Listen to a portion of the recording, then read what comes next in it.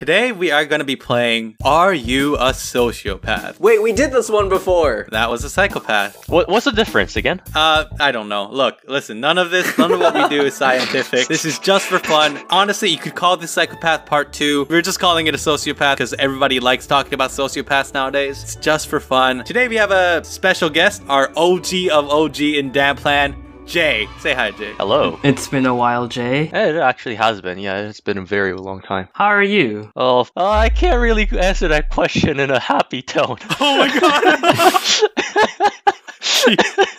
Alright, okay, Jay. Stop it. Stop it. You can cry after the recording. I was thinking to myself, who could contest in a sociopathic test with Steven? And I could only come up with one person. A second Steven.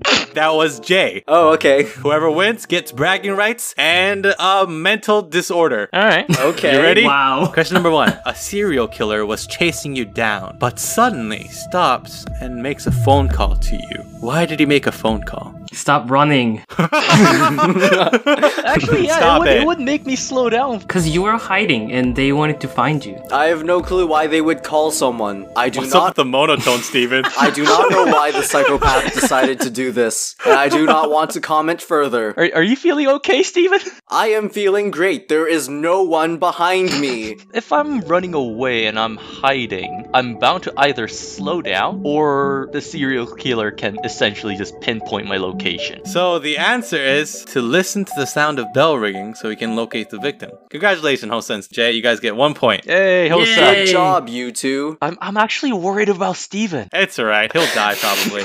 Question number 2. A man wants to kill his own boss. He rushes into the store, and there he sees a $5 knife and a $50 knife. He buys the $5 knife and he rushes out. Why did he pick the $5 knife?